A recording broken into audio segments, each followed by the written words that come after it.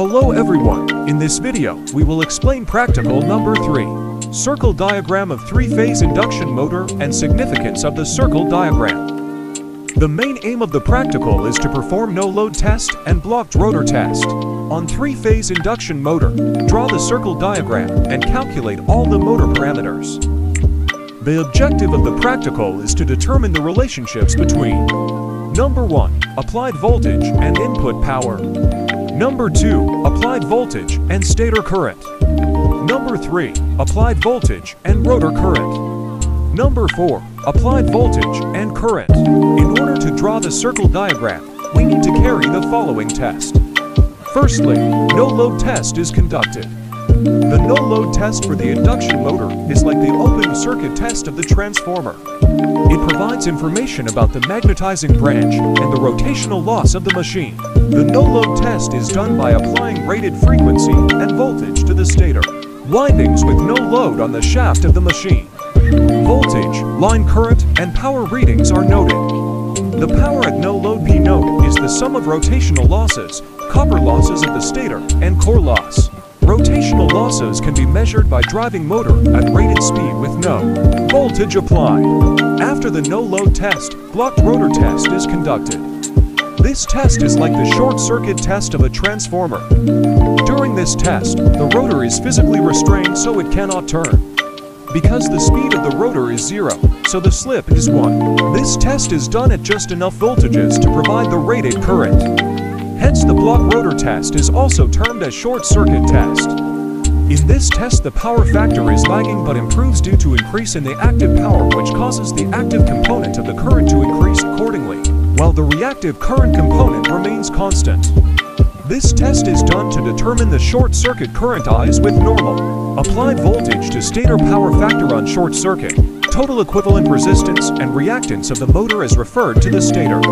In the circuit diagram, we can see that the three-phase supply is given to the wattmeter.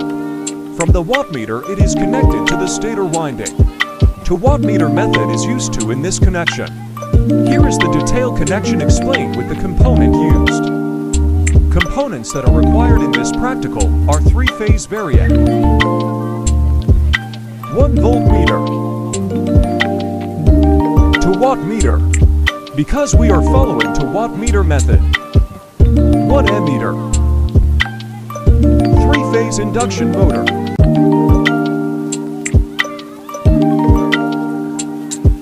connecting prongs and to crocodile type clip,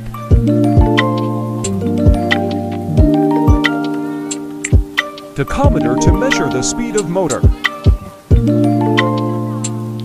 First, let's connect the motor.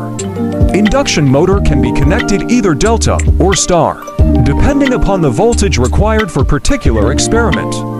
In this practical, we have connected the induction motor in delta.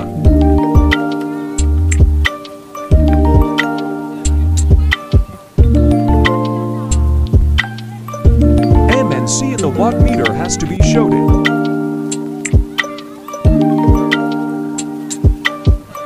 Now let's give our YB connection from various supply, that is red, yellow, and blue phase.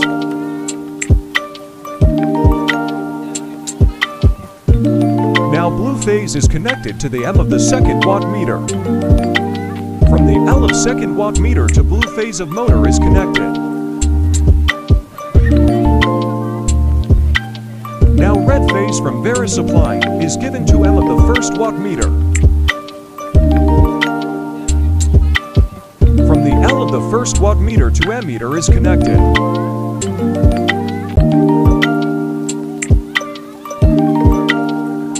Now from ammeter to red phase of the motor is connected. Yellow phase from the supply is connected to the P of the second wattmeter. Now let's connect P of the first wattmeter to the P of second wattmeter. From the P of the first wattmeter to the yellow phase of motor is connected. Now the voltmeter is connected parallel or across the supply.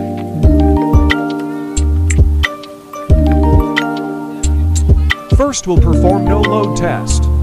Close the main switch and apply the voltage to the stator with the help of auto transformer. At about 20 to 25 of the rated voltage, the rotor will start rotating and will pick up the speed near to its rated speed, current, speed, and power inputs. Increase the voltage on. Increase the voltage in steps and record the readings for each step. Increase the voltage up to rated value. Tabulate observations and calculate power input and power factor for each reading. Now block rotor test. Tie or clamp the rotor in such a way that it cannot rotate. Apply very low voltage and then gradually step by step increase the voltage to the stator windings until a current of 30% above the normal full load current of the motor is reached. Record at each step the readings of all the meters. Tabulate the readings. From the no-load test, we found out that no-load voltage is equals 380 volt. No-load current is equals to 0.5 ampere, and no-load power is equals 720 watt. Similarly, from blocked rotor test we found that short-circuit voltage is equals 90 volt, short-circuit current is equals to 0.3 ampere, and short-circuit power is equals to 120 watt. From this data we must calculate the angle phi naught and phi SC. Then short a circuit current with normal voltage ISN and power with normal voltage PSN is calculated by using the given formula. After that we should choose a drawing scale based upon the value of ISN and short circuit current. From our data we have taken the scale as 1 centimeter is equals 1 ampere. Similarly, power scale is calculated, and the value was 1 centimeter is equals 635.66 watt. And no-load power is equals 720 watt. Now we will draw the circle diagram based upon the reading observed during the experiment.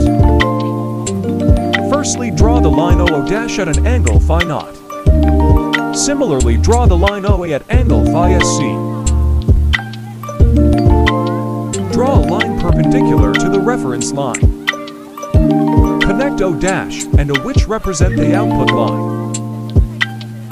Bisect the output line and mark the center C. Draw the circle taking the radius of O'(C). Draw a line perpendicular to O'(D) from A. After that, draw the torque line O'(E). Mark rotor copper loss, stator copper loss, and fixed loss. To find the full load current and full load phase angle, draw the A. Draw a line parallel to output line until the line moves out of the semicircle. Full load current is represented by line OP. Draw a line tangent to the line perpendicular to the center of the semicircle, which represent maximum input. Draw a tangent line perpendicular to the torque line which represent maximum torque. Lastly, draw a tangent line perpendicular to the output line which represent maximum output. That completes the circle diagram of the three-phase induction motor. That is all for the practical number 3 circle diagram of three-phase induction motor. If you like this video, please like, share, and subscribe our YouTube channel.